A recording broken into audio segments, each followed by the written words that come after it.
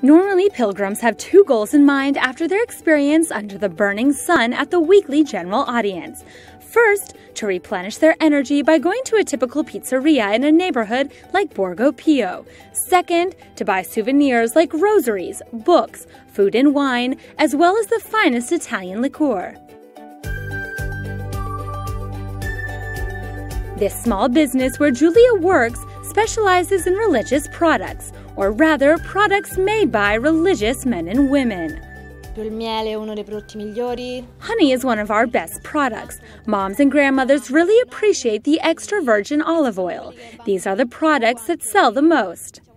Here you can find the best Amoros, an herbal liqueur typical of Italy. There are also beers made in the monasteries of Central Europe, and the best wine to liven up parties, as the Pope says.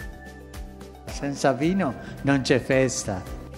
What few people know, however, is that the best-selling products of this store are not gastronomic, but cosmetic. They range from deodorants to shampoos and skin creams, and have all been made using a natural formula that was kept secret for decades. Personalmente, forse la cosmetica. To me personally, as a woman, the products that I like the most are the creams, ointments, and shampoos. Each product comes from a different abbey. The Monte Virgin monks specialize in Amoros and extra virgin olive oil.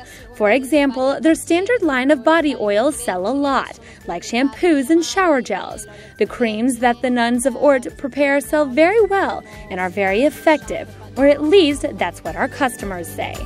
Take note that the kings of cosmetics are not multinational companies, but instead monks in abbeys. As the saying goes, mens sana in corpore sano. Take care of the soul, but do not forget the body.